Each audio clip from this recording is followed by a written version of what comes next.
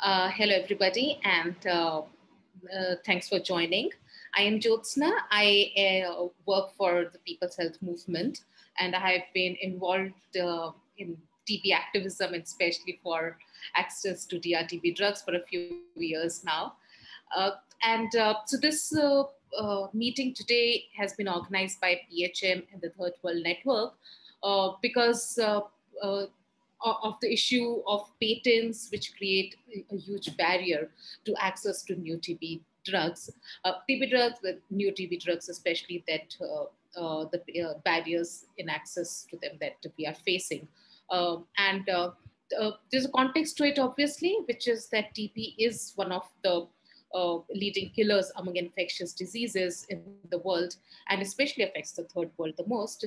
India, South Africa are among the worst affected countries. Other than TB, it is the specific form of drug-resistant TB which has come to haunt these countries the most.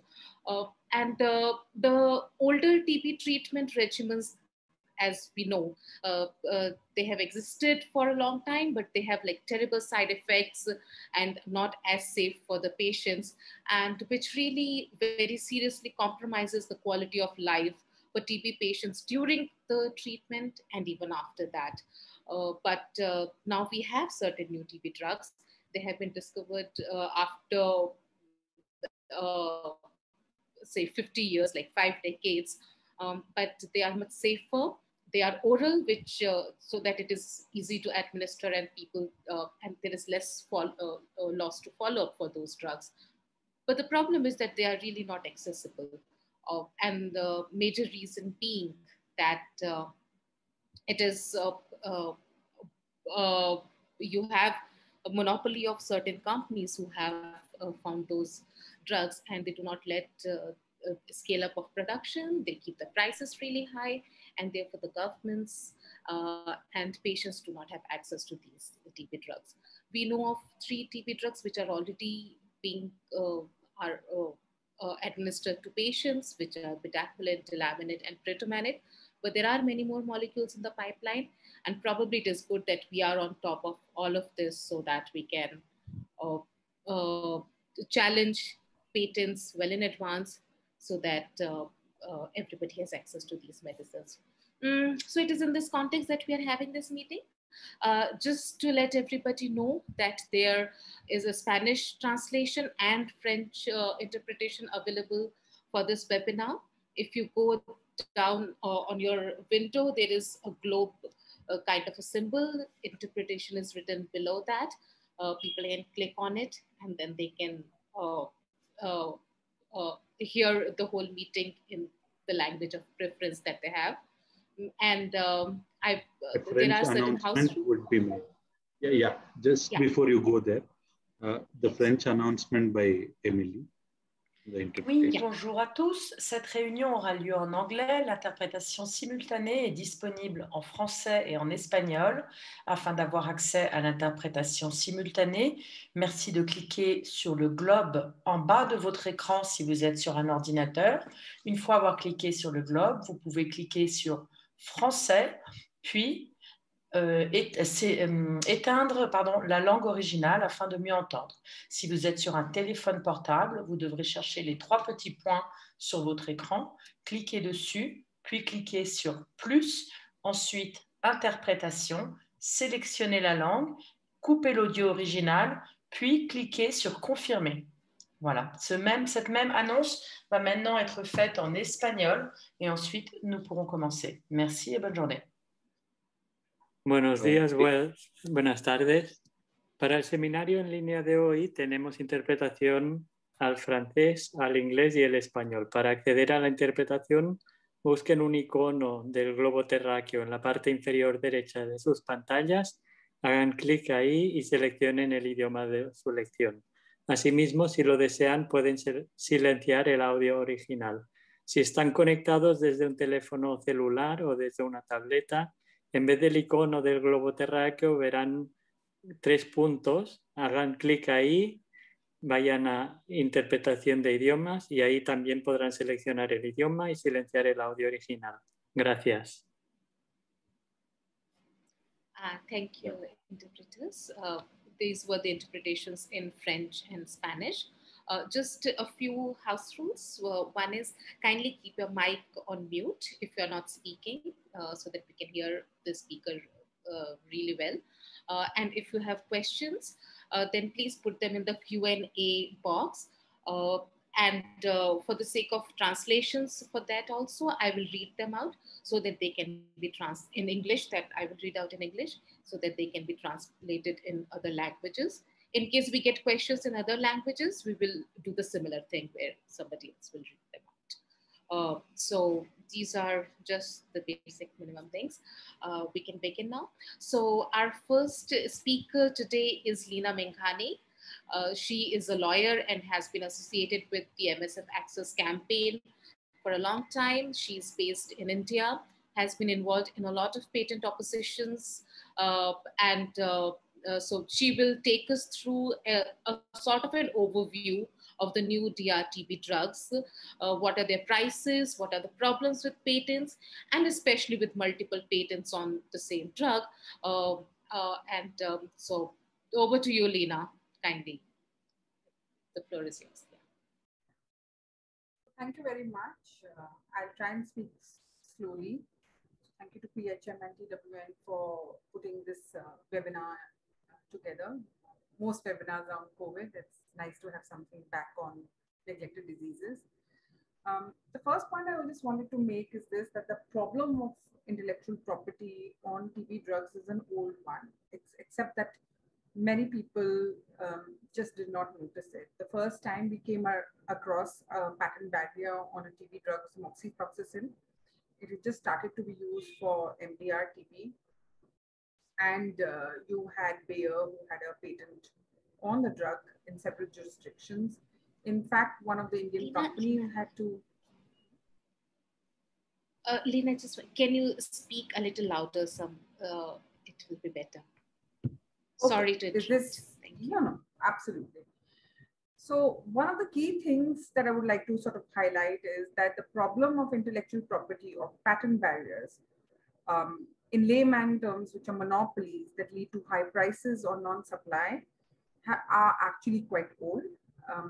When in 2008, we started to look at TB drug patents, one of the first ones that we came across was moxifloxacin, which was patented in, for example, in South Africa, and was blocking a number of alternative suppliers from entering the South African market. So the generic supply was blocked by the patent that Bayer had on Moxi.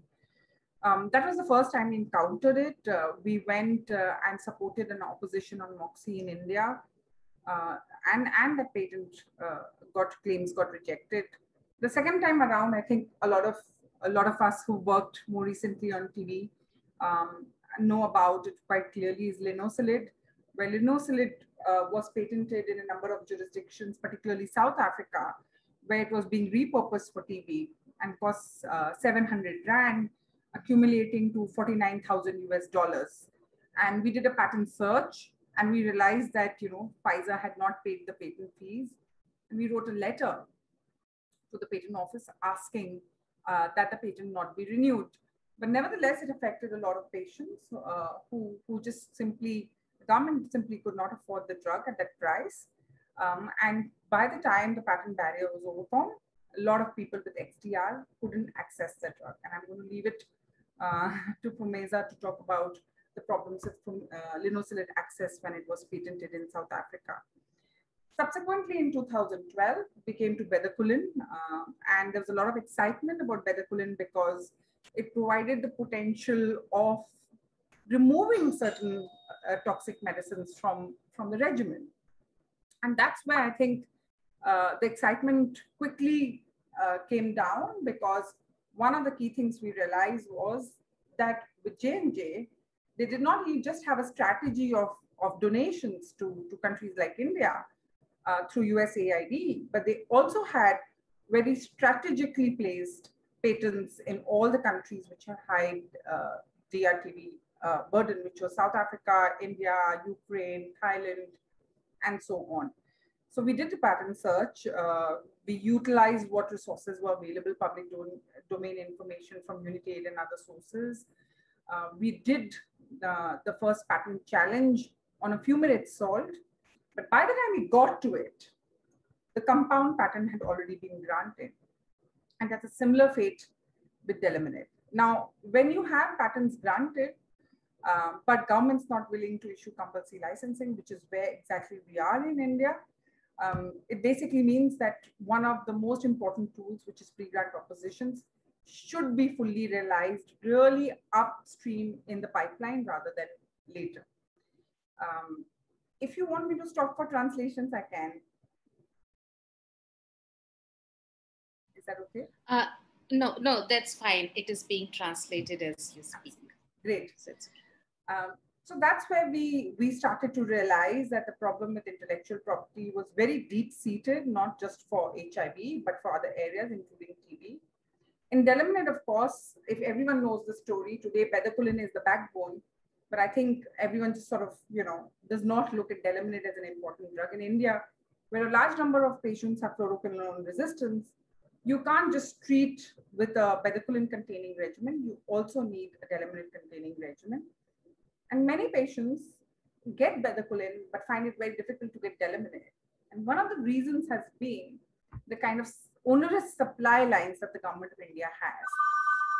They have one supplier, as we all know, which is Otsuka, and they have one distributor, which is Mylan.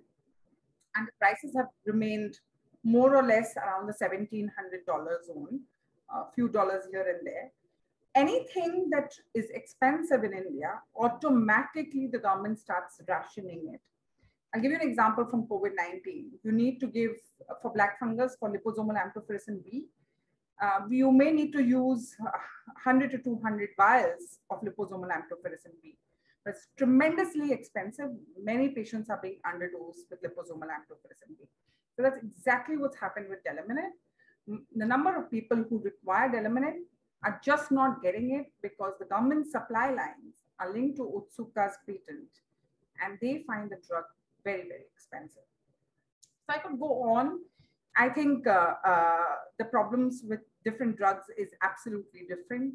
The kind of problems we saw with linezolid is completely different from bedaquiline, where the company has strategically offered donations, has strategically reduced prices when compulsory licensing discussions have happened, to discourage governments from taking the route of an alternative producer. So we have to wait till 2023 when bedaquiline patent in India is over. And that's when the patents, secondary patents, will kick in a number of countries, including South Africa. Now, many may argue that we are all buying bulk from GDF. Why should we care for an alternative producer? Time after time, whether it has been loponavir and ritonavir or liposomal amphotericin B, we've realized that when you are dependent on a single supplier, often you face problems with supply. But more importantly, you could, get a drug for a few dollars, which turns into a few $100s that we are seeing with bedaquiline. Even though volumes are rising now, with India and South Africa starting to use bedaquiline. With pretominid, it comes as a package. You can't use pretominid on its own. It's BPAL that you have to use. Can you imagine a procurement where a treatment provider has to procure linezolid from one source, bedaquiline from another source, which is, of course, J&J, and then pretominid from Mylan, which is the licensee of TB Alliance. So even though it comes as a package, it's not easy to procure or to use outside of the combination it's prescribed for. Strategically, there were patent applications on BPAL, which were challenged by civil society. And lastly, I would like to say is this, that there are molecules that people will talk about in the pipeline. And many will, I've often heard this thing, we don't know whether it will actually in the end work or not. I think as civil society in TB, we can't afford to wait till phase 3. Patent oppositions must start in phase 1. The moment you see a molecule enter phase 1, we should be doing the patent searches, whether GSK 656, lenacapavir, whichever it is, so that we can challenge patents very early on. The last point I wanted to make was that while we will challenge patents, there's very little funding for it, but while we continue to challenge patents for it, challenge patents on these new drugs, we may reduce the length of the patent monopolies. That means we are able to challenge evergreening claims that are secondary claims on the salt or a combination and so on, a polymorph. But what is very key is that often the base molecule could go under patent. And what is a very disturbing trend in TB is that not a single company has been willing to license the drug to either bilaterally or the MPP or in any form for that matter. So that means it's a very monopolistic market. If you do not challenge the patents very early on, we have a chance that we will see the same problems that have arisen with Delaminate and Otsuka that we will see with other drugs. Now, according to me, what has happened with Delaminate is absolutely a violation of the right to health.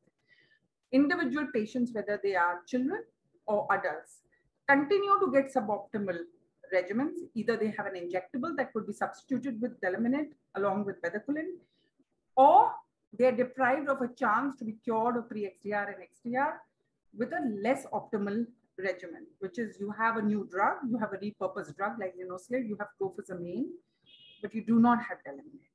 And I think this is really a tragedy that is now playing out in India as we speak.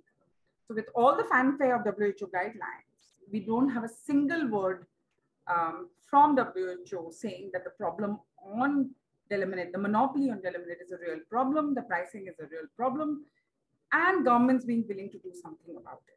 So I'm going to stop over here because I think whatever has happened with Otsuka and Delaminate will probably play out with a lot of the newer molecules as we go along in the pipeline. Thank you, Leena. And yes, WHO can go ahead with coming up with guidelines, but unless we challenge monopolies and ensure that the drugs are actually available for governments and for patients to access, those guidelines will just become papers on which good things are written. Phumeza is saying that she will not be, she will take some time before she can come online because her internet is being fixed. I would like to invite Lindsay McKenna from the Treatment Action Group to speak. And she is an access to medicines activist for a long time. And TAG has been working on these pipelines for some time. So Lindsay will take us through what are the new TB drugs which are there and we should look out for. And as Leena said, the early we begin, the better it is. So Lindsay, over to you. Thanks very much, Jyotsna. Okay. So a quick outline of what we will cover in the next couple of slides. We'll start with TB drugs in ongoing phase 3 trials for drug-sensitive TB, drug-resistant TB, and TB preventive therapy. Then we'll look at new chemical entities or new drugs that are in clinical development for TB, starting with phase 1, which Leena highlighted as a very important point to start paying attention and taking on these patent challenges. Then we'll talk a little bit about the TB drug discovery and development landscape. And if there's time, we'll talk about 2 things to just put on everyone's radar.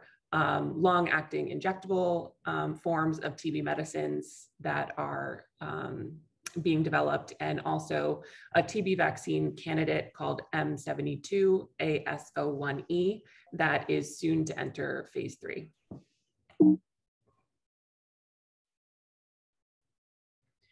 So ongoing phase 3 TB treatment trials for drug-sensitive TB, drug-resistant TB, and TB preventive therapy are summarized here.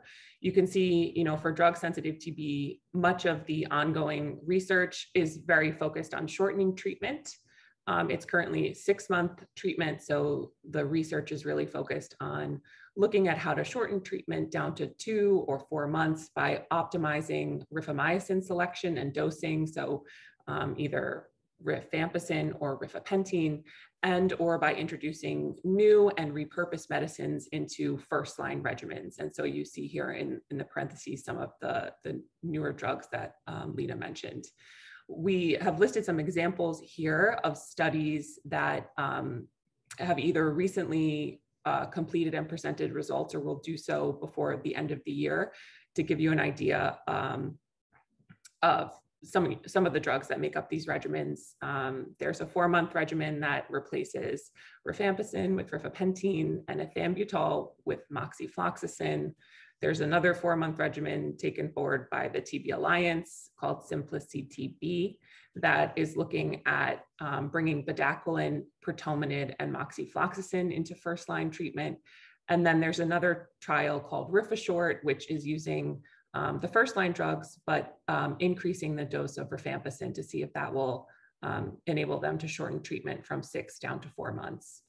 For drug-resistant TB, similarly, the research agenda is focused on shortening treatment, in this case, down to 6 months, and also improving outcomes and tolerability of these regimens by optimizing the dose and duration of certain drugs that have difficult side effects and toxicities, such as linezolid, and or by evaluating different combinations of new and repurposed medicines. Again, you see here 2 examples of trials that will produce results before the end of the year. There's the Xenix regimen, which is similar to the regimen Leena mentioned that TB Alliance has taken forward and patented, called the BPAL regimen.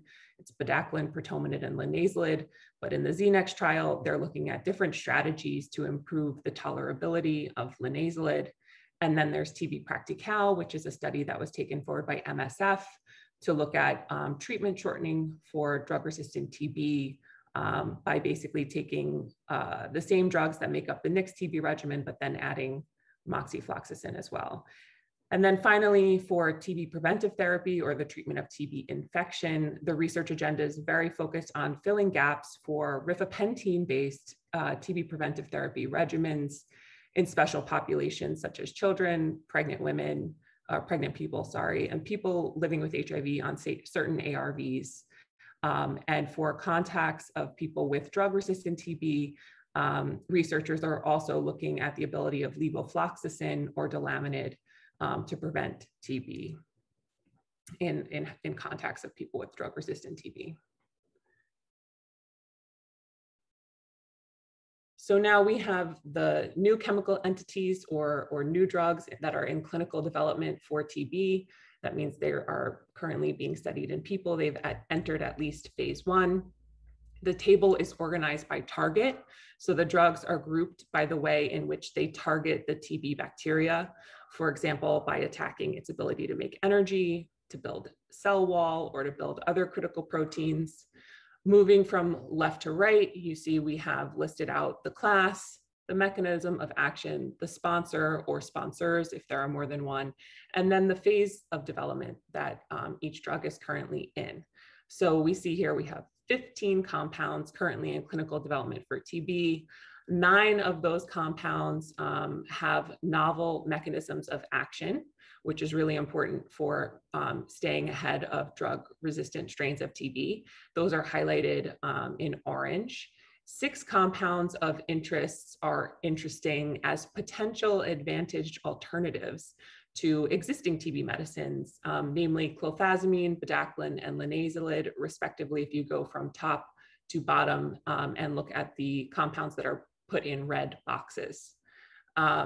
The reason that these are of interest is because those 3 drugs that are currently being used for TB, clofazimine, bedaquiline, and linezolid, each have some side effects that are challenging, require monitoring, or dose adjustments. So, for example, clofazimine causes skin discoloration and affects the heart's electrical signal, something called QT prolongation. Bedaquiline similarly can affect the heart's electrical signal, so requires special monitoring.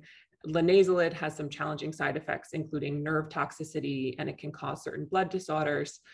So the new drugs that are boxed in red here, in these that share these same drug classes, they are relatives of bedaquiline, clofazimine, and linezolid, may be more potent and have a better toxicity profile than the drugs we are currently working with, which is why they are of interest.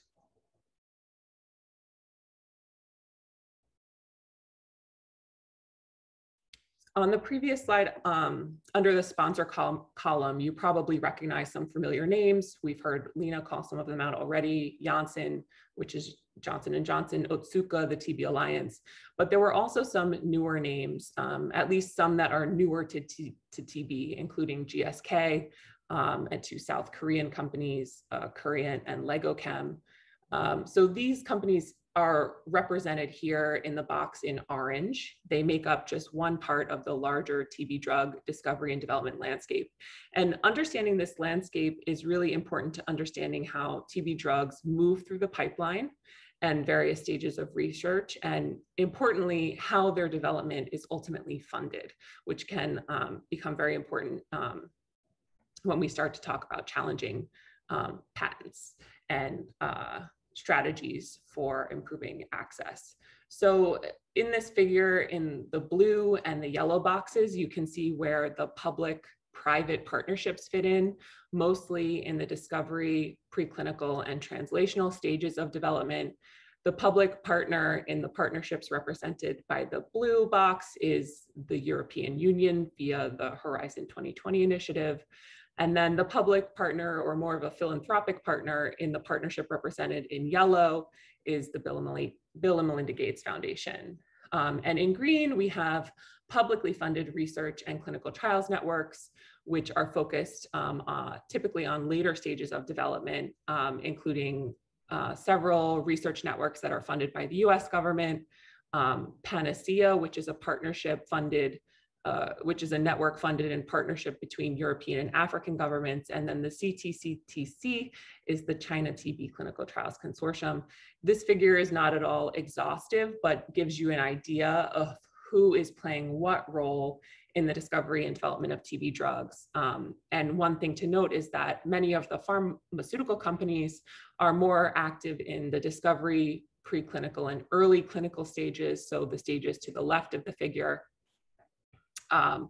And usually when it comes time to evaluate new drugs in combination, which is usually the later stages of phase 2, then the companies will often look to one of these publicly or philanthropically funded initiatives to help take the compound forward. And the interest in that approach is kind of twofold. First, because it helps unlock access to other compounds held by other companies that they're interested in studying the drug that they are sponsoring in combination with.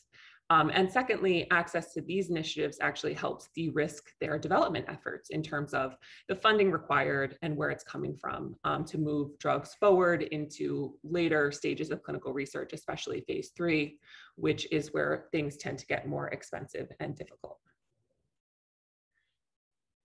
So on this slide, you can see some of the initiatives mentioned on the previous slide that are publicly funded. You can see the drugs that they seem to be interested in taking forward in combination. We notice some trends here. We see a lot of bedaquiline and delaminid-based backbone regimens. Certain initiatives are figuring out whether to move forward with delaminid or protominid. And then in terms of the newer chemical entities they're interested in, we see some of the oxazolidinones, which are similar. They're like a sister to linazolid. Those include sutazolid and delpazolid, so you can see those represented in multiple places. We see TBAJ587, which is a relative of bedaquiline, so we see that coming forward a lot. And then we see drugs that have new mechanisms of action. So there are two GSK compounds. There's this OPC 167832, which is sponsored by Otsuka. And then very recently in the last year, we saw actually an announcement that one of those South Korean companies, Korean, signed a material transfer agreement with Janssen for a compound called Tilesibec, formerly called Q203, that works along the respiratory chain similar to bedaquiline. And so there's a question about, how Janssen envisions taking this drug, which has a novel mechanism of action, but also targets the bacteria's ability to make energy similar to bedaquiline, how they plan to take that forward. So this just gives you an idea of some of these, publicly funded initiatives and what compounds and new chemical entities look like will move forward within the next year or two. So earlier this year, the FDA approved its first long-acting injectable for HIV, administered monthly. There is lots of work ongoing in the HIV prevention and treatment space to explore long-acting drug delivery mechanisms. And in 2020, Unitaid actually funded the Longevity Project, which is focused on repurposing medicines as long-acting formulations. So for TB, the focus of the Longevity Project is on TB prevention, specifically looking at rifapentine and isoniazid and whether they can be administered in long-acting form. And these are of interest, rifapentine and isoniazid, because they're the two drugs that currently make up short-course TB preventive therapy regimens, 1-HP and 3-HP, that are available and being administered orally. For the TB project, it's still in the preclinical phase for longevity. They're figuring out if the University of Liverpool's nanotechnology can be applied to transform TB drugs into long-acting injectable formulations, and community engagement via a long-acting technology-focused CAB, that TAG and AfroCAB are in the process of setting up.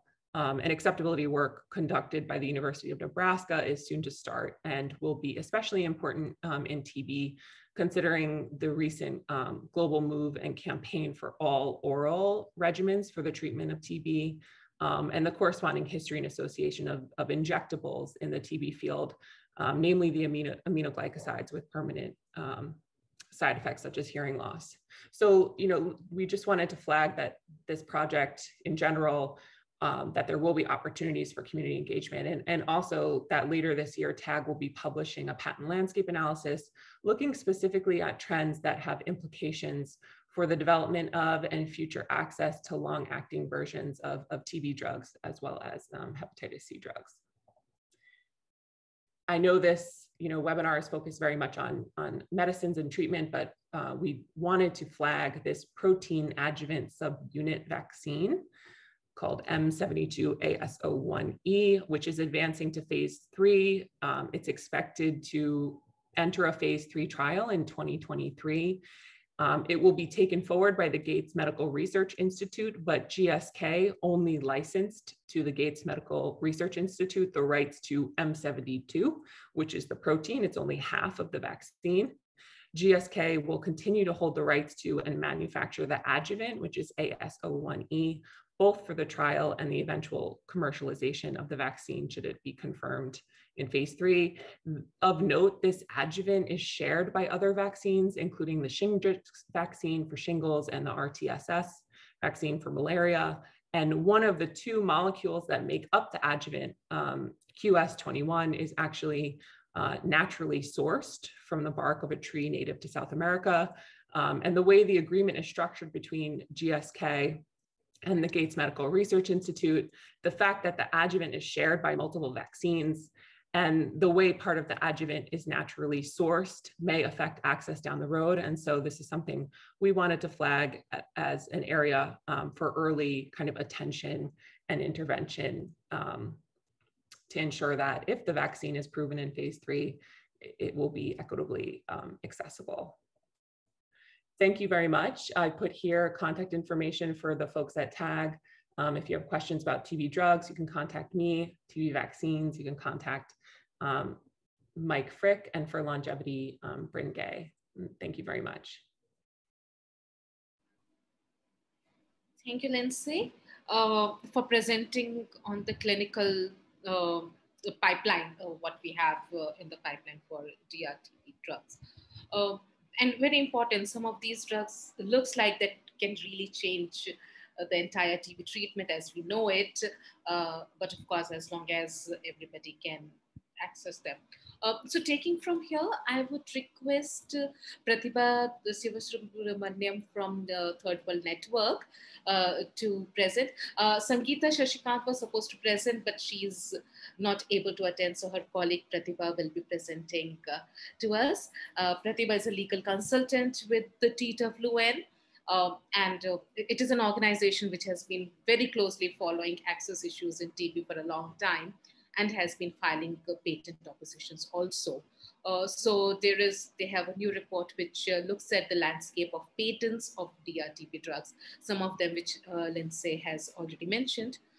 So maybe, so we have Pratibha to take us through the patent landscape.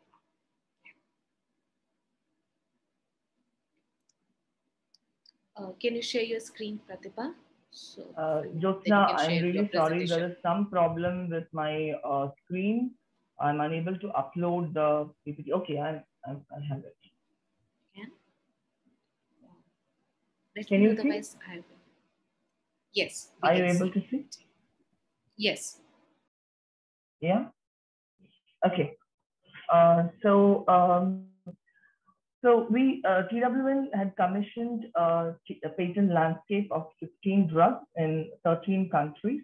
And it is included in the TB 13 countries, which it's called the TB drug patent landscape project. And the major objective of this project was to have a better idea, better knowledge about patents on a particular drug, and to initiate a appropriate international discourse, to understand the extent of monopoly, both geographically and in terms of time, like number of years on a particular drug, and to aid and assist in further research on drugs, patents, and related costs, and to facilitate formulation of national policy with regard to accessibility and affordability of TB drugs. So we had around 13 countries in which the ARIPO means ARIPO includes the Anglophone countries such as like Ghana, Kenya, Mauritius, Somalia, Uganda, Zambia. And OAPI is Francophone countries such as Burkina Faso, Cameroon, Central African Republic, Chad, Congo, Senegal. So apart from that, we have we had chosen pipeline drugs, and some of them are new drugs which are already in use, like bedaquiline, delamanid, and pretamanid.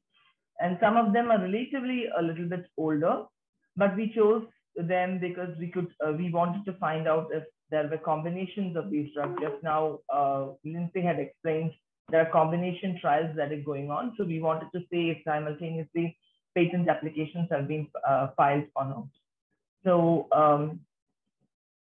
so I have 3 points before I begin into the landscape. One is that it's not something that's new. It's all what we have been discussed and what Leena and Lindsay have been saying, and we have all been advocating for.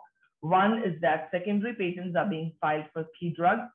And second is drug companies receive public or philanthropical funding at various stages of drug development. And third, and it's important to file pre-grant opposition. So without wasting time, I'm just going to the first point. That is, of the 16 drugs, 7 drugs had secondary patents. And some of the secondary patents, some of the drugs that had secondary patents include bedaquiline, delamanid, GSK 656, contazolid, SPR-720.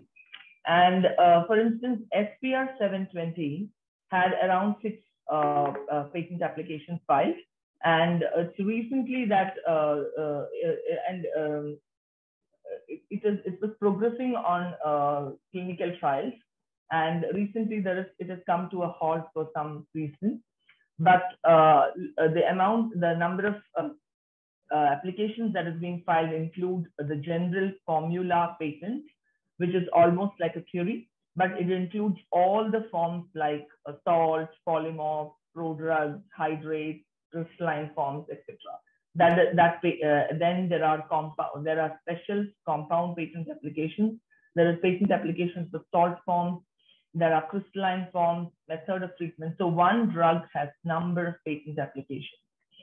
So apart from that, there is some of the drugs have just they cover only the compound claim and a Marcus claim. And like contazolid has been recently approved in China. It has about a crystal claim, its micronized formulation, particle size of the drug, process claims, process patent applications, then the crystal specified salt crystal, etc. So apart from that, some of the drugs have just two patent applications. But what they do is, one, they claim the compound or the Marcus claim. And second, what they do is compound. When I say Marcus claim, it is a general formula or a genus patent application, which can include a host, I think, millions of compounds. So there is one such application. And then there is subsequently a process claim is being filed, that is in Delta Solid, and which also claims the compound. So there is an increase. For instance, the first patent application ends at 2029, and the second one expires in 2031. So there is again some years of increase of monopoly.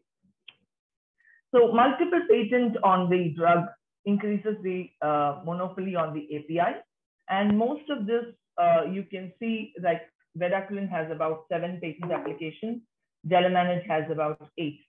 So what we see is closer to the approval, the filing, more filing increases. And next point is that it's something that Lindsay had already mentioned. The companies are receiving philanthropic or public funding or contribution at different stages of drug development.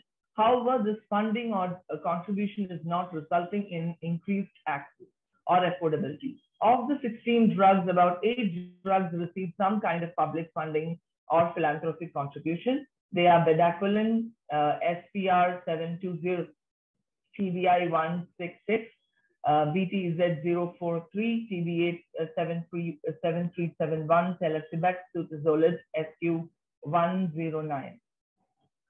So this is about bedaquiline, and which everyone have been talking about, and this is a study which one of our co-panelists was co-author, Lindsay. And this study, it found that about bedaquiline had been developed by Janssen, but academia, NGOs, humanitarian organization, government, they all have been continuously playing a role to develop this drug. And this drug has received public funding for clinical trials, as well as other public, indirect public contribution like tax breaks, regulatory incentives, etc. So this study found that about the total public investment in this particular in the development of this particular drug was around $455 to 747 million, and it is much less than what the originator has invested. The other example is Telesibak. It's a new drug, and it is the same drug that Lindsay was talking about, Q203, and it shows action against TB, and it's still in phase 2, and it's kind of it's said to be a very good has synergy with bedaquiline, but it's still in phase 2. But look at the amount of it has received a lot of public funding. It was actually developed by Institute of Pasteur Korea, and thereafter it was licensed to Curient. And we need to see if this drug comes through and gets approved, then again it will have the access and affordability issues, unless there are clauses of affordability and access in these public-private partnership agreements that they have. The third point is that what is important that we found was, while we did this landscape, we also had filed to pre-grant opposition, and we found that pre-grant opposition mechanism is very important in patent law, and it's important to have it as a provision in our patent law.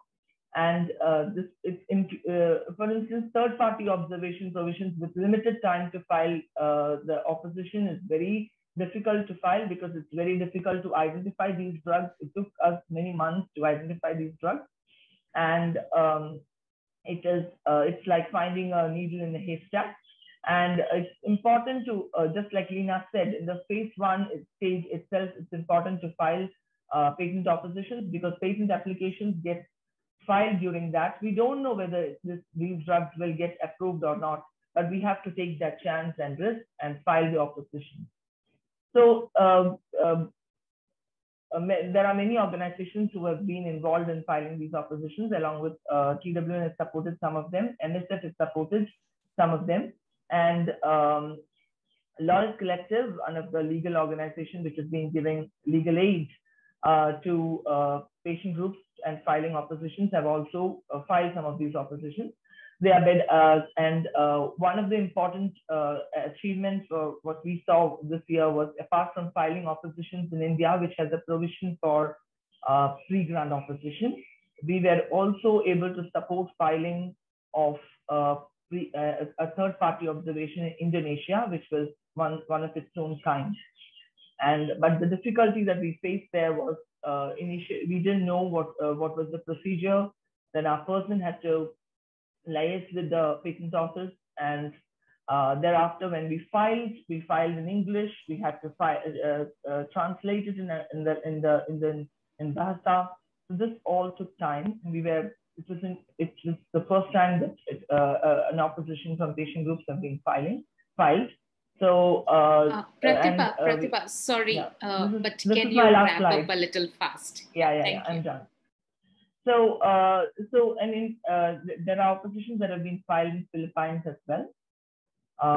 So in my conclusion, what I have to say is that this landscape had helped to identify key patent applications, and opposition systems, as I mentioned, they are important, and it's important to file oppositions not just in India, Philippines, and Indonesia, but in every other country which has an opposition system, especially pre-grant opposition. And and it's also important to partner with organizations. For instance, TAG had helped us to identify some of the key pipeline drugs, and also partnering with MSF helped us in filing these oppositions. And there were also other patient groups which played a role in filing opposition.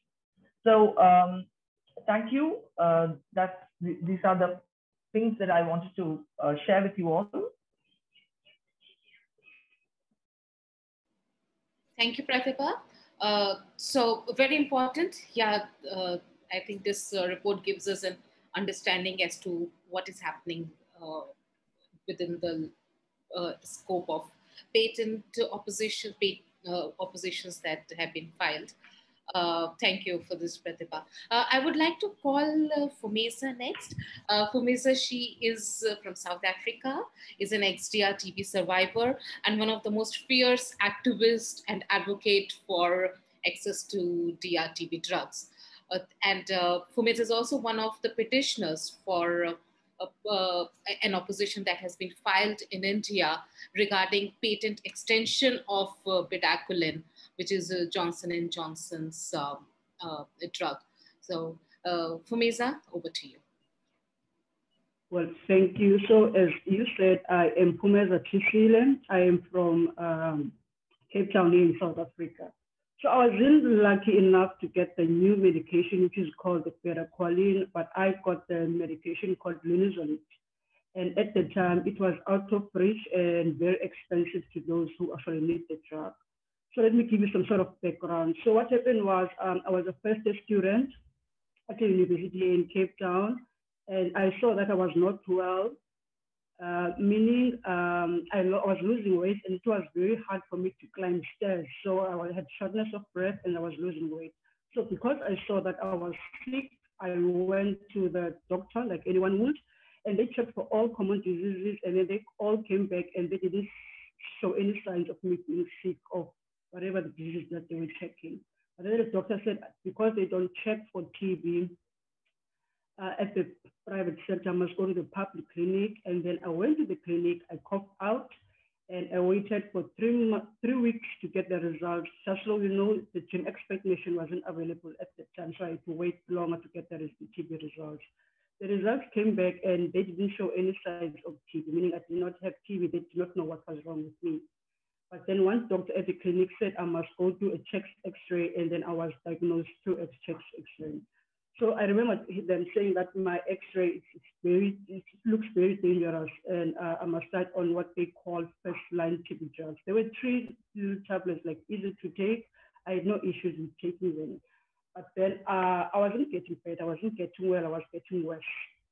And then they test again, and I tested. I coughed out, and then this time around the results came back, and then they told me that I have MDR-TB. So I had no idea what they were talking about. I was giving like 25 tablets, and then I was told that I would get an injection every day for 6 months. No one explained anything about the side effects of the drugs I was taking. It was like, you know, when you know something is happening, but then you don't want to believe that it's happening to you. I mean, I didn't think that it is true that I would get this injection every day for 6 months. And then the worst thing happened. I was in hospital and I woke up and I could not hear anything. Like when we woke up, we go to the bathroom, we opened the tap, there was no sound of running water, there was no sound of flushing. So I thought there was something wrong with my ears, maybe something blocking my ears, which I went to the nurse and told her that I cannot hear. She was saying something, her lips were moving, but there was no sound coming out. I could not hear what she was saying. And so she wrote down that I must go to the audio department and I must get checked there. So I went to the audiologist, they did the test, and they wrote on my folder that I was deaf. So obviously I was very confused and as to what was happening with me. And so I went to the doctor. Phumeza, sorry to interrupt, but can you speak a little slow so that interpreters can, yeah. And if you can speak a little more into the speaker. Thank you. Okay, is it clear now? I'll speak louder. Okay, so as I was saying, I thought. Do you have a headphone by any chance? Do you have a headphone by any chance? Now? Okay. So as I was saying, I got deaf from the injectable that I was given, and I took, it was like the longest and the hardest thing that I had to do, because I wasn't told about the side effects of the drugs I was taking. I was getting 25 tablets every day, and an injection that got me deaf. But then they had to check for me again, and then this time around, the results came back saying that I had pre-XDR-TB. They saw something unusual in my lungs. Some were assuming, some doctors were assuming it might be cancer. Some saying that it might be a tumor, but then they checked it out. It was not cancer or tumor. But then I had to do a surgery to remove the liquid that was building up in my lungs. So while I was doing the surgery, they broke one of my ribs and my lung collapsed, meaning I had to stay longer at the hospital. But then I was discharged because I was better pre-XDR-TB. I had gained weight. I no longer got tired easily while climbing the stairs or walking. I got discharged to go back to the TB clinic, TB hospital rather, to continue my medication for the pre-XDR-TB. But then because I was so well, I gained weight, they discharged me to go home to take my medication at the clinic. So 9 months down the line, they told me that the drugs I was taking for pre-XDR-TB stopped working, and that I XDR-TB now, and that I have 20% chance of surviving, and that they are sorry, but they don't think there's anything that the clinic was going to look into. But then they said something else, that there's a drug that is being given to people in South Africa called the Lindsay drug. And this drug is way out of reach for people who need it, but I will get it through MSF. So they gave me a choice, and then they told me about the side effects that I might experience from the drug. But then I think the most important part for me is that I was given a choice, either to take the drug and hope that it will work, or I stop taking the drugs and I will die. But then I took the drug, and then while I was at the hospital in Khayelitsha, I noticed that only a selective few people were able to access this drug, meaning only the lucky ones were able to access this drug, meaning only the lucky ones were able to be given life again, you know, like gambling with people's lives. then it was unfair. What about the other people who were, let's say, in other provinces, like outside of Cape Town, who were not, MSF was not there at the time. So I saw that this was a problem. That's why I started to blog on the MSF TB blog, and I shared my story there. And then I also asked the South African government to fix the patent law so that drugs should be available to all those who need them. And also, it shouldn't be profit before patients. I mean, I think that is unfair. What's the point of making drugs for the people who need them, but then those people who need the drugs cannot afford them? But who are you selling the drugs to? Everyone should have access to life-saving drugs that are less toxic and easy to take. You don't have to take drugs for 2 to 3 years to get cured of something. You don't have to take drugs that gives you irreversible hearing loss, for instance, or makes you live with disability for life. I mean, this needs to change. There should be life-saving drugs that are affordable to all those who need it. And yes, thank you.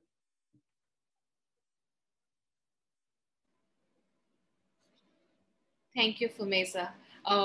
Yeah, thank you for sharing your story and why we really need to oppose patents on these drugs.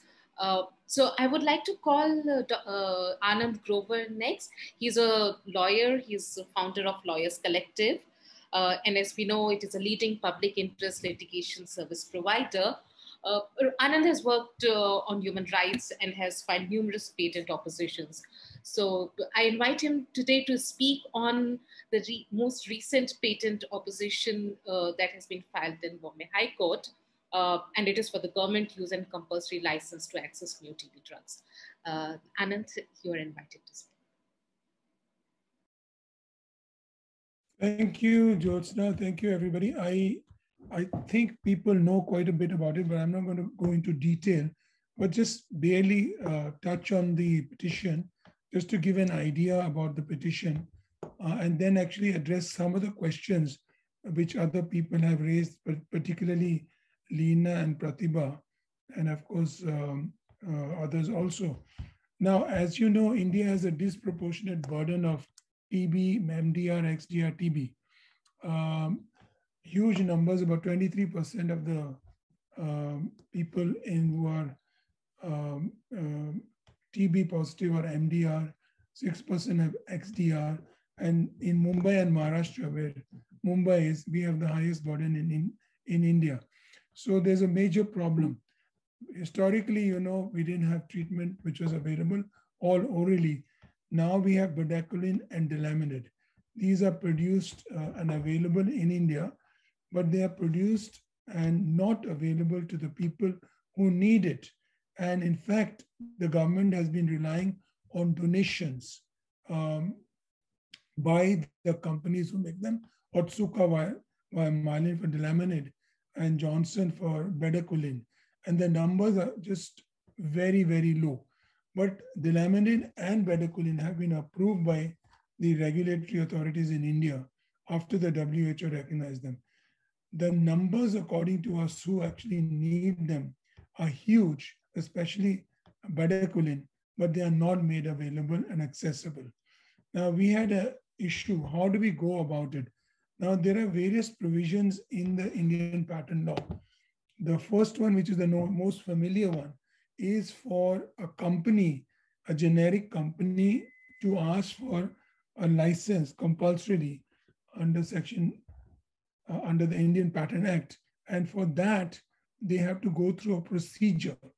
The procedure is under Section 84 that they would actually have a negotiation if they for a license from the patent holder, and they have to satisfy that what are called reasonable requirements of the public have not been met or satisfied.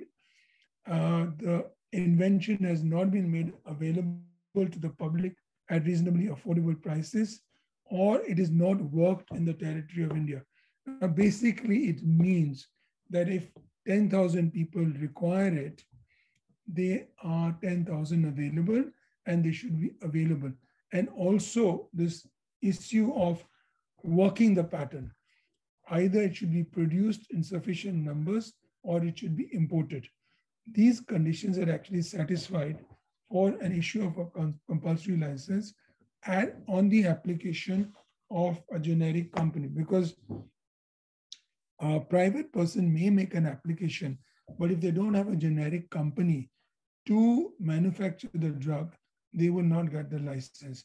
This has been tried earlier, and it's only worked in one case, sorafenib tosylate, which was to treat kidney and liver cancer, and we succeeded.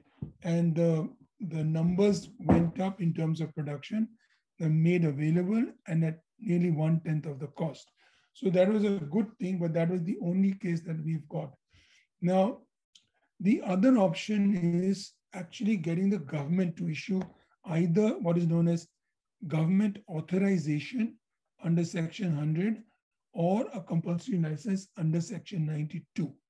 Now, the government has not been acting, despite the fact that the Indian government has been propagating the idea of a TRIPS waiver. They are not doing that sort of thing in India. They are in fact opposing compulsory licenses on COVID repurposed medicines or COVID vaccines in India. So there is dissonance between the local attitude they have taken and the one that they have taken at the TRIPS Council. So how do we make them change their view? We obviously have written letters to them through the petitioners who are actually ex-TB survivors. They're TB survivors, persons who had actually gone through TB and faced the same problems as our friend from South Africa has faced. We also filed right to information applications so as to get the exact idea of the numbers. And according to us, the numbers who needed bedaquiline was about 55,000. And delaminid was, according to us, who needed about 1,000, and they were not getting it. So we actually filed a petition asking for a mandatory order because the conditions for the issuance of a government authorization or compulsory license were satisfied. As I told you, the government authorization is under Section 100 and the compulsory license is under 92. But all of them have to satisfy the same conditions, practically speaking, as for a license at the instance of a private generic manufacturer under Section 84. Now, according to us, these conditions were satisfied. So we could ask for a mandatory order from the court issued to the government to issue government authorization or compulsory license. Now, when we filed it in court, we were heard and the court was satisfied that there was a case. And we had also made a representation to the government, which is required to seek a mandatory order. And on that, the court said that the government must pass an order. Now, the government obviously has to pass an order with reasons if they want to reject it or if they want to grant it. And in fact, they have rejected the application for government authorization or compulsory licensing. And now, in the last month, our friends, the petitioners and others, including MSF, Third World Network, we're all working together on this. They filed RTIs, right to information applications, to get the exact data and also the notes that the government must have made to reject it. So we are at that stage. The moment we get information and we are confident that they are not supplying or making available, making accessible the required number of doses for bedaquiline or delaminid. So we are waiting for that. Moment we get the information, we will challenge the order rejecting the issuance of government authorization or compulsory licenses. Now, I want to come to the issues that our friends have raised. And I think these are very important issues. Now, obviously, we have to file patent oppositions. I am for selectively filing patent oppositions. For that, I think there has to be, discussions amongst the communities and people like TAG, Third World Network, etc., to actually determining a landscape. Some landscapes have been actually formulated, but out of those, we have to decide which have to be opposed, and we should make a concerted effort around the world to see that it is filed, an opposition is filed to a particular compound all over. But I think we should be selective. I don't think we should file them everywhere. We should be selective. Of course, we should file it in India or South Africa and other Latin American countries. I don't know whether we can file them all over because we don't have the resources to mount challenges everywhere. If we find them in selective, important countries where production is based for export, that will be very important. And large countries where people need it. Now, I think there's been a major problem. Civil society has been divided on this. On a number of occasions, I found that people are not working together. But that is also changing. In India, we've had a sort of a lax period where civil society hasn't worked together. That has changed with COVID, and we are now working together. I don't know about other countries. I think that that is very important to formulate strategies together to decide where and how and which application should be filed. Now, secondly, I think we have to realize that the Indian generic industry is in a state of huge transformation. It is no longer the industry which actually provided drugs for altruistic purposes to the developing world as the pharmacy of the world. There's a massive change going on, and that is very clearly evident in the COVID-19 scenario, where a company like Cipla, which played a stellar role in the case of HIV medicines, when the crisis was at its highest in South Africa, and the drugs were available, antiretrovirals, from $10,000 to $15,000 per patient per annum. And Dr. Hamid of Cipla was able to announce that they will supply the antiretroviral triple combination therapy at about $350 US, and they were made available within a year at $700 by even the multinational companies who were otherwise selling earlier at $10,000 to $15,000. Cipla played a stellar role. But see the change. Today, Cipla is importing drugs, repurposed drugs from other countries and selling them at exorbitant prices.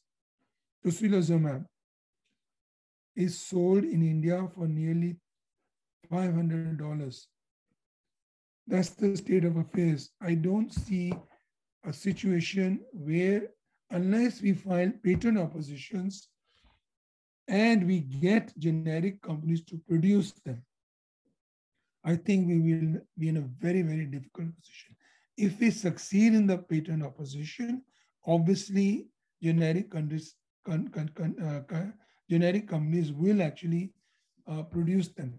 But the first battle is actually filing the oppositions, landscaping, and then actually working out strategies together. I don't see it happening as quickly as it should. People, everybody, unfortunately, we are human beings. Everybody wants to make sure that they get the piece of the cake. And I think that's a disaster for the future.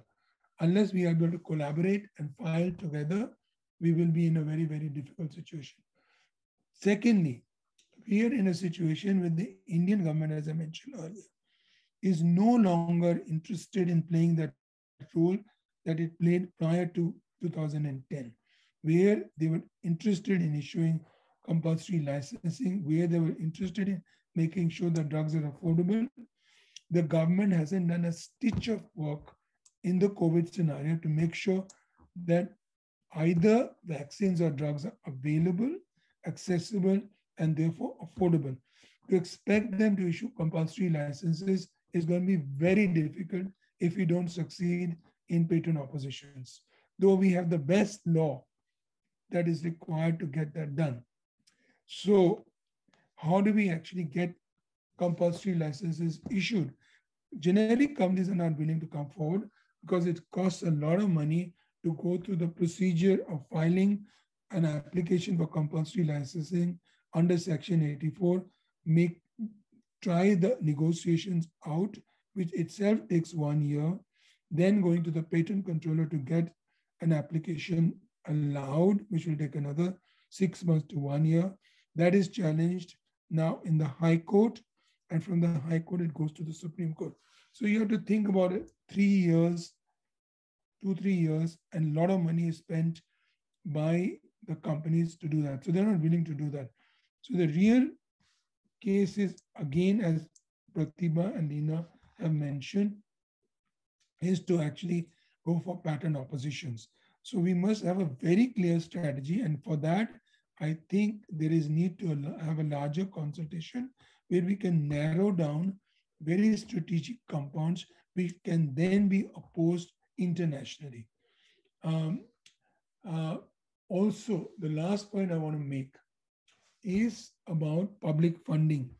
A lot has been said about public funding and what is the consequence of that.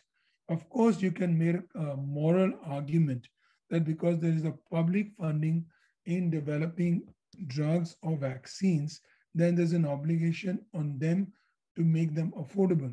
But that's not a legal argument. You can pressurize them. You can pressurize them, but that's not a legal argument. I'm afraid that we have to think of novel ways of actually challenging this and making a sort of an argument which actually then follows onto a legal proposition which can be articulated either in terms of amendments in laws or in terms of court interventions. So I'll stop here because already we are at 20 minutes left. So if there are questions, I'll be willing to answer them. Thank you very much. Thank you, Anand. Enlightening as always. I would like to call our last speaker for today. But before that, just one announcement. If somebody has questions, they can put it in the Q&A box. There is also an option of raise hand, so they can ask there as well. Questions can be taken in English, but in French and Spanish also. Thank you. Mykyta, he works with an organization called 100% Life and has been involved in patent opposition in Ukrainian region. And I request him to share his experience in oppositions to new TB drugs, which he has been closely involved with. Mykyta, and if you can share your slides, it would be great. Sure. Good day, good morning, good evening, whatever time of day is where you are. My name is Mykyta Trofymenko, and I would like to present on patent oppositions relating to anti-TB medicines with a focus on the bedaquiline. 1 second, I will share my presentation.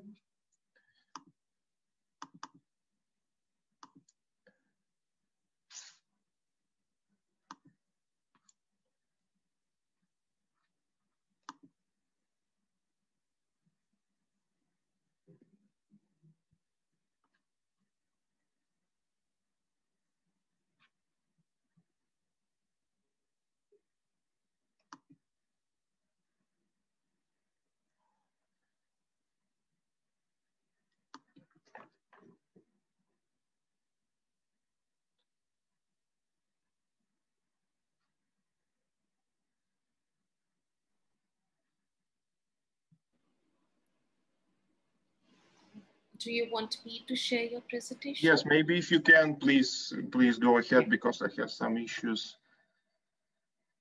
Sure.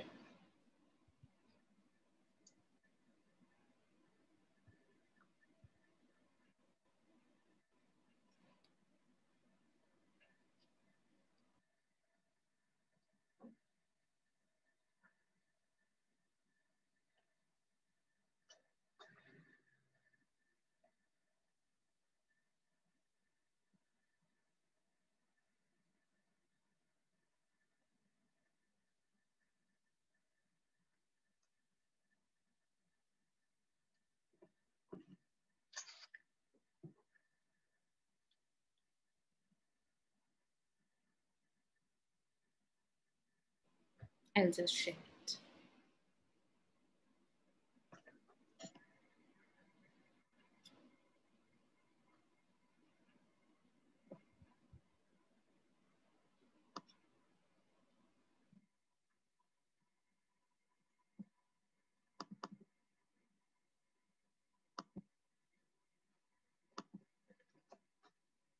Oh, thank you. So,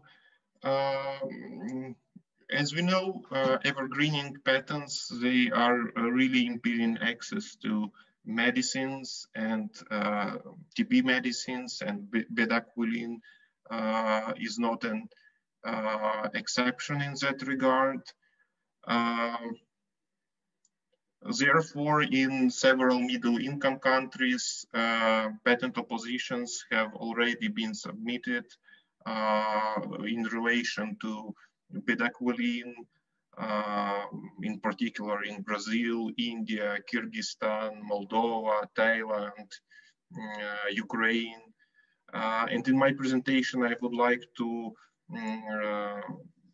promptly discuss our experience focusing more on Ukraine and Moldova, as I'm directly involved in opposing patents in those countries. The first slide shows some statistics.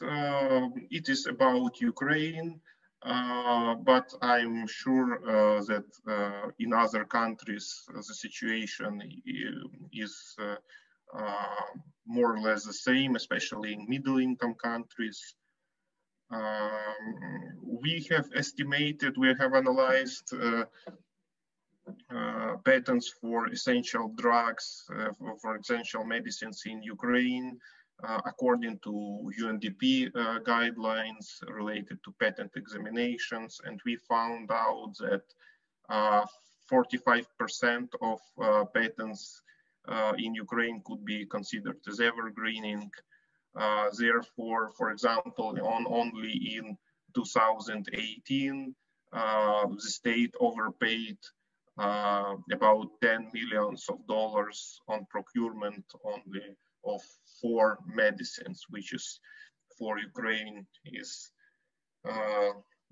huge sums considering the limited healthcare budget. Also, the big problems is with supplementary protection certificates, which are the case also when we are talking about the bedaquiline. On that slide, we see an example how by the misuse of supplementary protection certificate, only in 2018 alone, Ukraine overpaid $2.5 million on 2 anti-cancer medicines. And the next slide, we could see the main types of evergreening patents that were submitted for bedaquiline and that were opposed in different countries around the globe.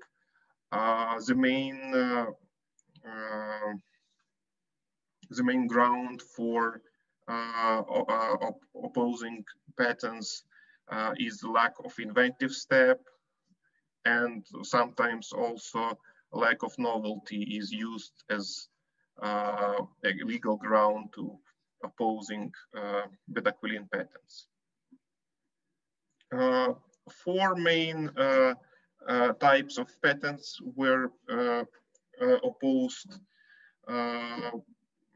around the world. For example, fumarate, patent for fumarate salt, which was opposed in India and Kyrgyzstan and some other countries. Composition patent application, which is used for bedaquiline pediatric treatment, was opposed in Ukraine. Indication patents were opposed in several countries, including Thailand and Moldova, and formulation patent was opposed in Thailand. Those oppositions are not yet resolved. They are under consideration. There are some preliminary results, for example, for composition patent application, Ukrainian Patent Office issued preliminary refusal in granting patent. And as far as we know, Janssen changed their patent claims for that patent application, and we are now trying to estimate what changes have been made by the Janssen, by the originator, in order to work on our further strategy. At the next slide, we could see the main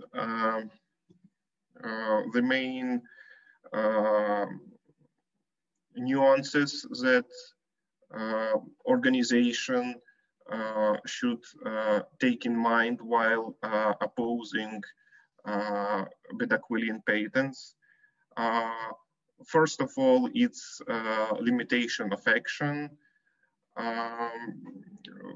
Janssen, it was both in Moldova and in Ukraine that Janssen in the court, they claimed that the patent could be opposed only within the limitation of action period, which means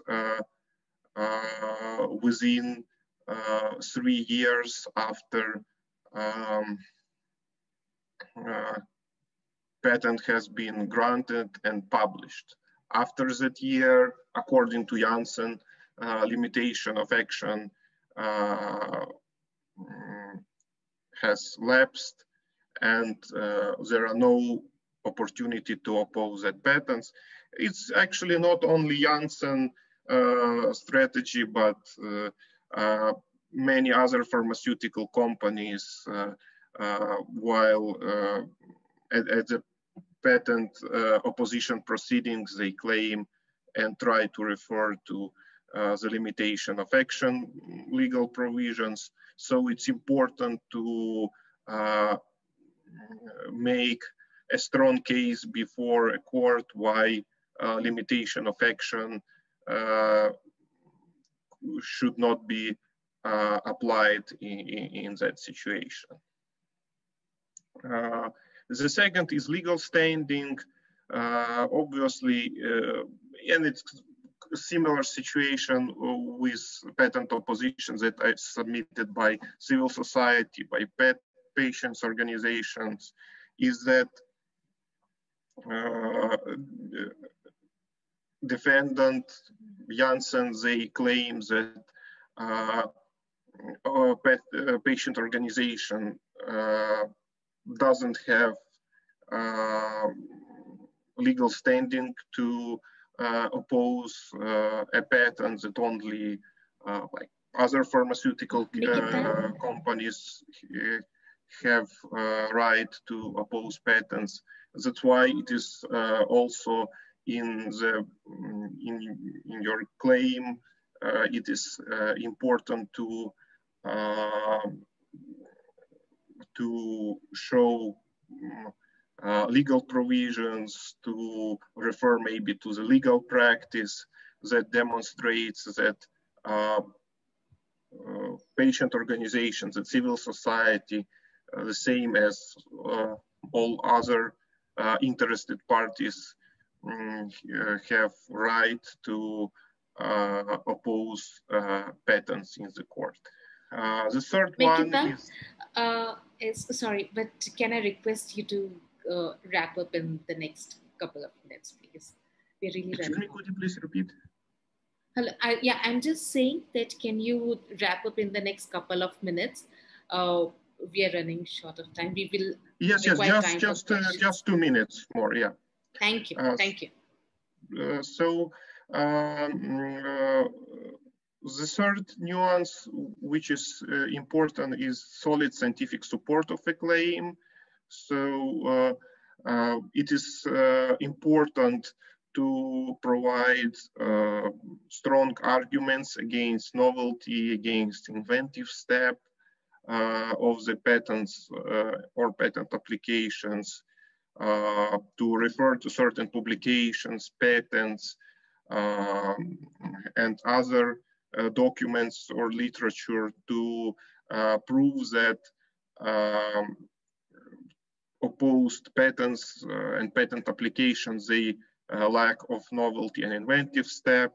While we were preparing our patent oppositions in Ukraine, it was very useful for us to use documents from shared by civil society organizations from Thailand and Brazil.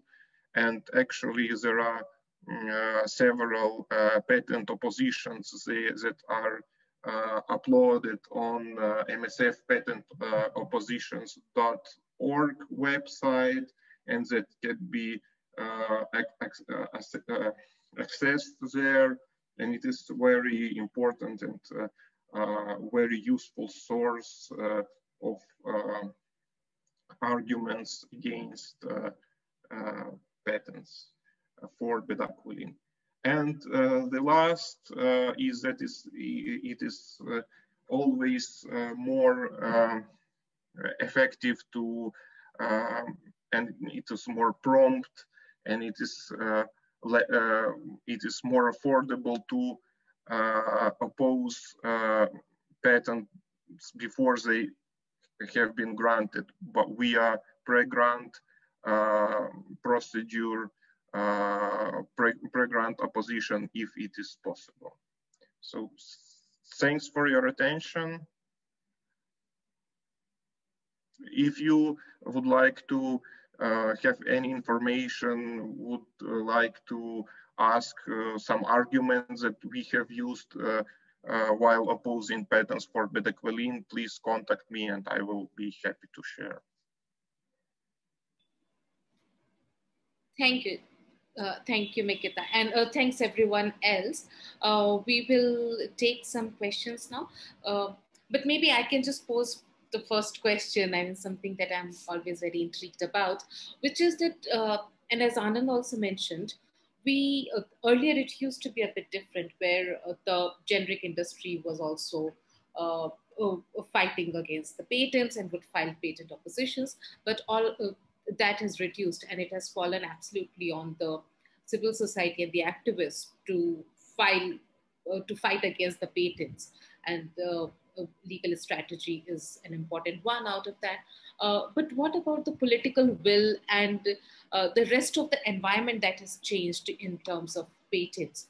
So maybe Leena or Anand could come in and let us know how do we look at this change and how can we respond to this? All the panelists can switch on their videos. Let Leena go first. I want to say something in response to Mykyta later, if you will allow me. If you want, I can go first and also on, respond to Mykyta. And Lindsay has a point for us. Yeah. Lindsay has actually put something on the chat box, which I see. Yeah, Anand, go ahead. I'm here. I think the political environment is changed completely in India, and unless civil society pressurizes the government, and I don't think the pressure is going to work by normal lobbying, we'll have to be very smart in going to court, like we have done in the TB petition. So the TB petition will set a very, very important precedent. So that's why we are not rushing into the stage now is they have actually refused to grant either government authorization or a compulsory license. And we had written to Lindsay actually and tried to put pressure on the US government. But I think the US government, I don't know what the standard, maybe Lindsay can actually tell us, the USTR in the context of COVID-19 has taken a soft stand. But my understanding, and Lindsay can correct me, and my understanding based on my friends who are in the Democratic Party base is because the Democratic Party base has become quite left-wing and they are pushing the top. It's not that Biden is a nice guy and he wants to, he's quite better than, much better than Mr. Donald Trump, but the pressure from the base is very strong. So I think because now we are at a stage when we are getting the right to information, moment we get the information showing that enough is not made available, which is required, we'll be able to go to court and argue, which will take another 2 weeks, I think, to get our right to information. That's one. Secondly, I don't know whether we should actually expose the Indian government or not in the international circles, but somehow we should bring it to the notice of other people that this is a duplicitous stand that the government of India is taking. In the TRIPS Council, they're making out they're in favor of TRIPS waiver, but they are behaving exactly in the opposite manner in India. So I don't know what we should do, but I think we should somehow bring it to the notice of other governments, particularly South Africa, which is really pushing the TRIPS waiver forward. Okay, just to respond to Mykyta, I mean, it's great to see the Ukrainian activists being very, very active. But just as a matter of information, I don't know if you have it. If you have it, of course, it will be of no use. But we had got an order from the procedure in India is that you first go to the patent controller, and until recently, the appeal lay to the Intellectual Property Appellate Board, then to the High Court, then to the Supreme Court. The IPAB has now been abolished. It's directly from patent controller to the High Court to Supreme Court. But we had an order, which is still valid, that an NGO working on issues of access to medicine is a person interested, and therefore it has a locus to file an opposition. If you send me your email, Mykyta, I will send you the judgment. And so I think there's also a Thai order from Thailand, which I'll also send you. So you can use them in your case. On the issue of limitation, the general law, I don't know, Ukraine, because it's a civil law country, I will not venture a guess, but in common law countries, limitation applies generally to civil or criminal courts. They are courts traditionally. In tribunals, which are different, they're not courts in the proper sense, there the statute which actually sets them up and governs the application of that law has to provide for a procedure of limitation. Or there is a provision that the general statute of limitation applies. It's a complex technical argument, but if you want any help on that, we can send you a note which may help you. It's up to you, of course. I mean, also, I agree with Mykyta, actually exchanging information between the opposition groups is very important. And we have got a lot of oppositions underway, but the only difference is on the 3D, as you know, on novelty, on inventive step, and other things, the arguments are very common. So we should exchange our oppositions. And the other thing is of translations. I did try, Sergey had sent me one of the things from Russia. I tried Google Translation. It worked quite well. I could understand the case. So I think we should try to set up mechanisms where we can actually assist each other. Now, the ITPC has the Asian Patent Opposition Academy, where I gave 2 lectures the last month on actual oppositions, how to, how they're conducted and all that. So I think we should tie up with ITPC and make sure that or MSF or Third World Network or all together to make sure that the exchange of information is facilitated, and tag is very important. exchange of information is facilitated in terms of oppositions, in terms of language translation, so that we get the immediate information that something is filed in Ukraine. This is the Ukrainian version of it, and we get it in English. And if we have something more to say, because we have more information, we give it to them.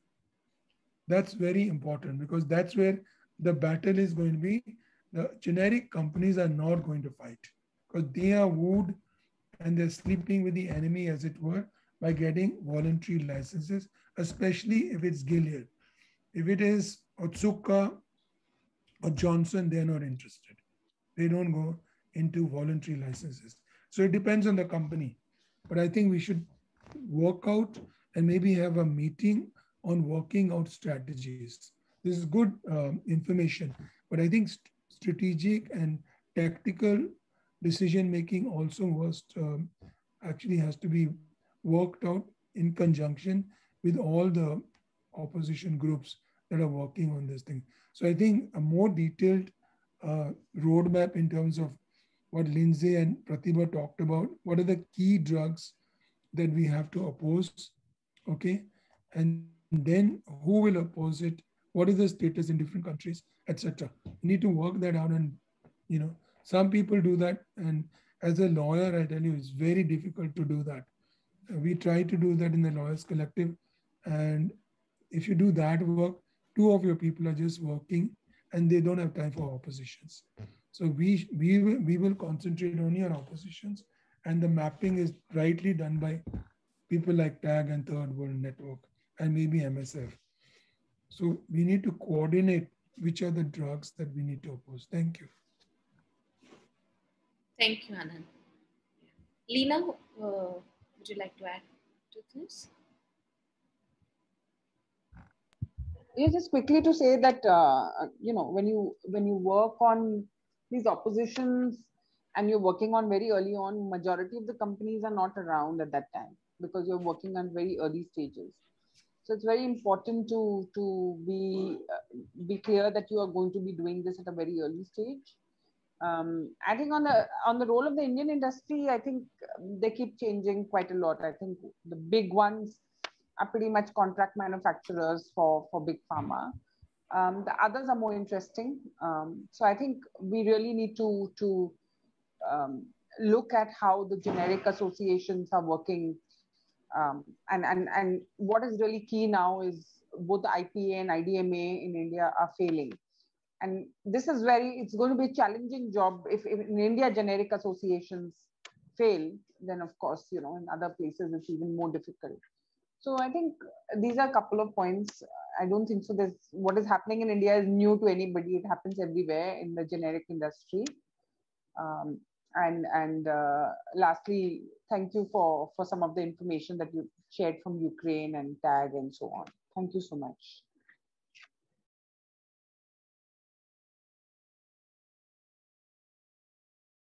Sorry. Yeah, there are many questions regarding the recording of this webinar. So yes, it is being recorded and it will be posted on the YouTube channels of PHM and TWN within a couple of days. So people can go back to this. Just coming to the questions from the Q&As section. There's a question for Pratibha, which she has answered, but I'll speak it out so that we have in other languages also. It can reach people. The current presentation has shown that the geographical scope covers Kenya. We as East African Health Platform work across 6 East African countries. Aren't the other countries like Tanzania of interest? Pratibha, would you like to respond to this? Or should I read out? Yeah, I've already responded to her. See, Tanzania is part of ARIPO, and we have covered ARIPO. So if any patent is granted in ARIPO, then it will be applicable to countries which comes under ARIPO, including Tanzania. But Tanzania is a LDC, and they should not be implementing TRIPS. So if so a national action should be taken so as to implement the pharmaceutical transition period. So that's what I wanted to highlight here.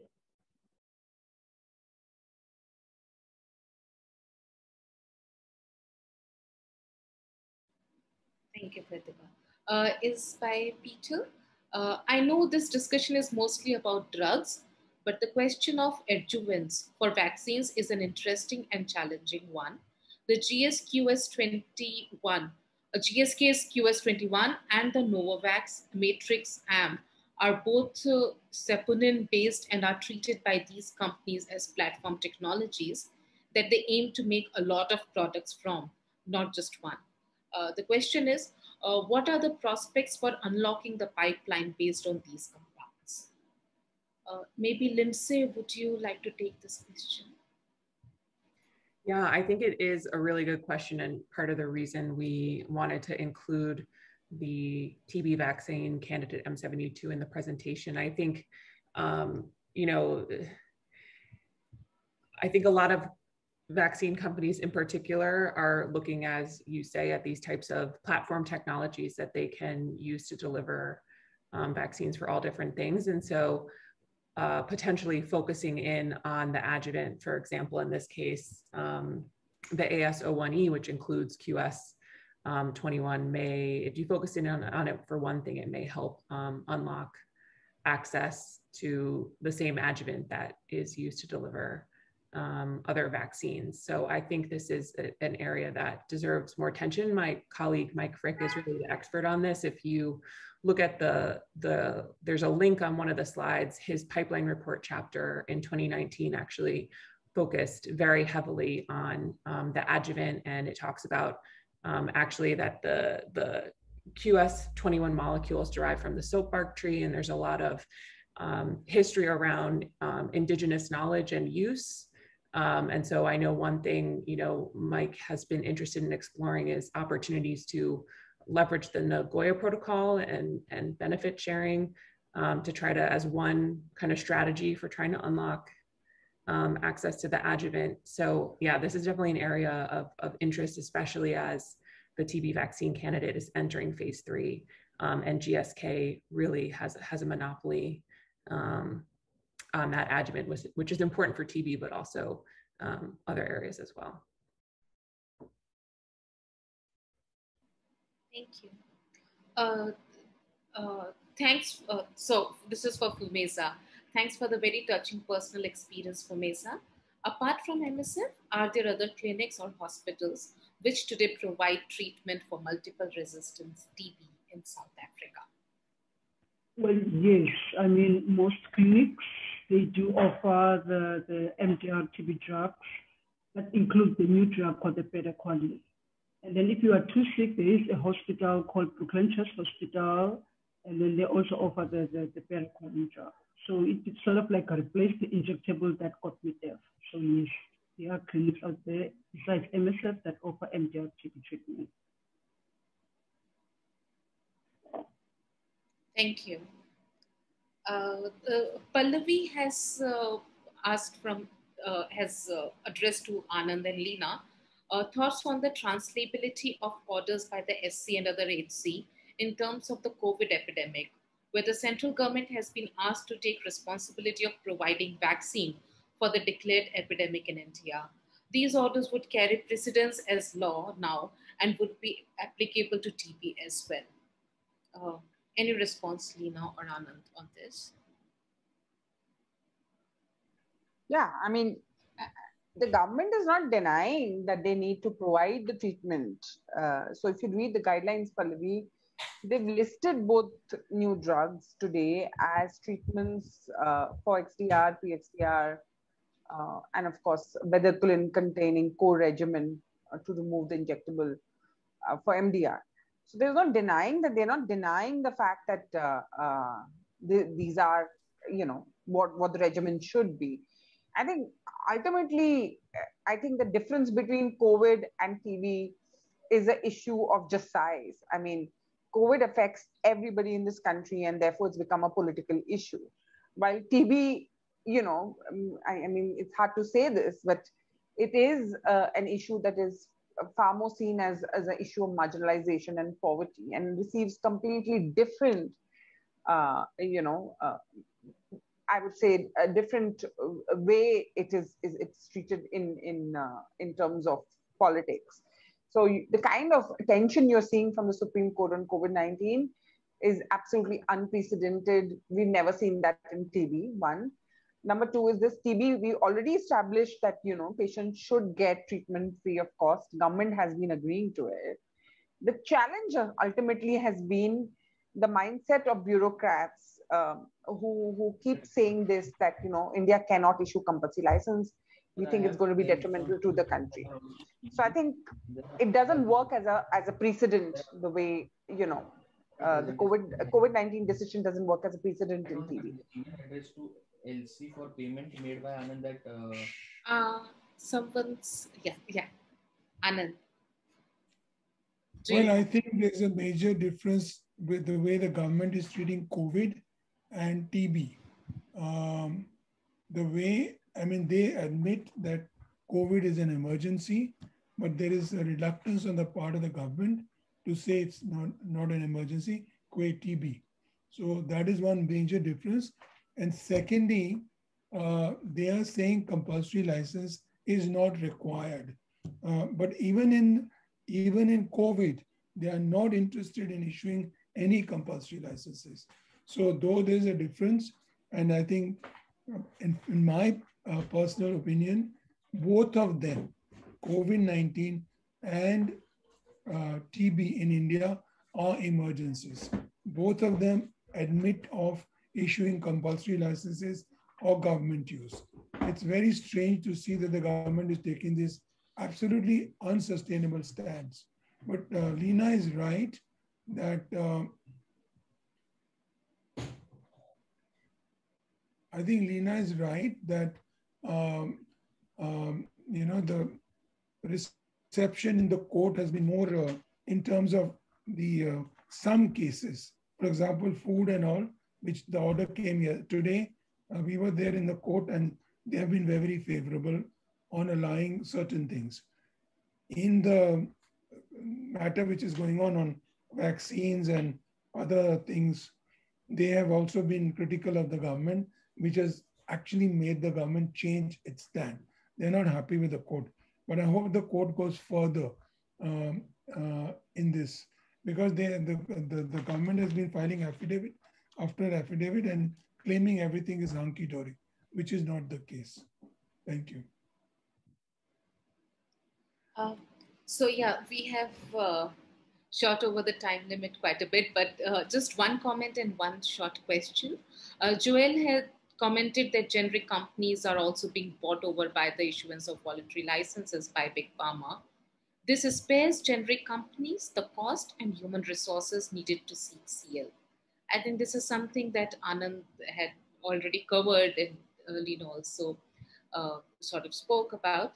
But this is a question which is, how can we get to learn?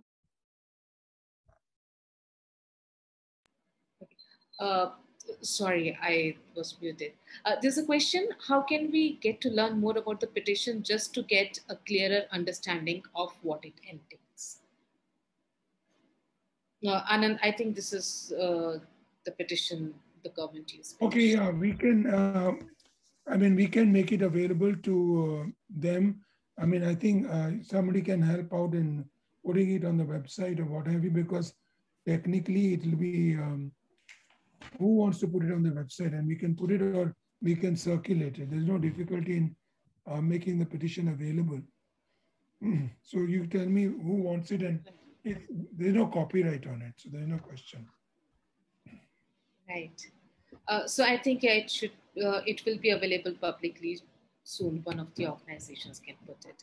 And there is one yes.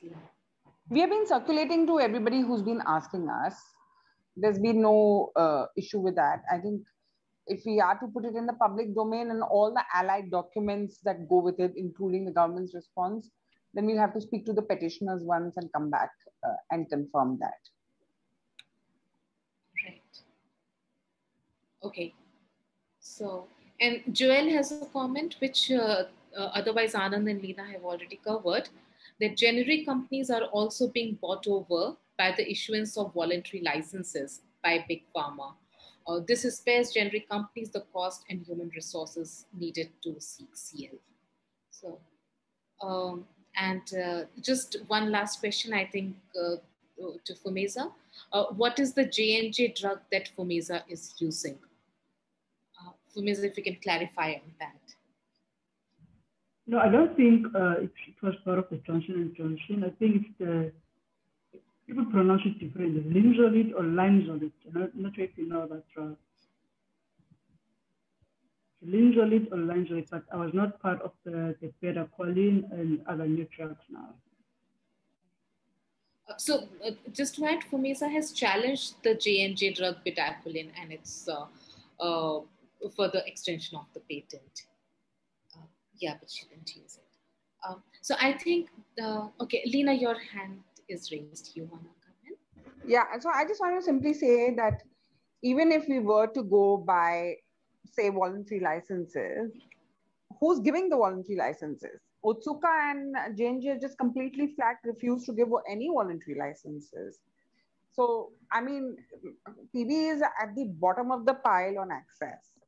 And I mean, if you look at it, I mean, the way anybody would challenge J&J or Pfizer, or even for that matter, you know, the way we've been challenging Serum Institute and AstraZeneca, no one questions Otsuka in the same way. For some reason, even within MSF, there's a hesitancy to challenge Otsuka.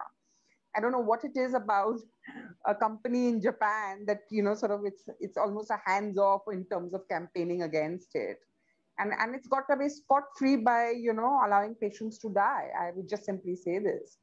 I think it's as a treatment activist, I have never ever seen a company get away, pharmaceutical corporation get away with what Otsuka has got away. And among the treatment access movement, Delaminate has never been an issue because perhaps it started off as, you know, bedaquiline being the priority and not Delaminate. But in India, we just saw this, that you couldn't do it with one drug.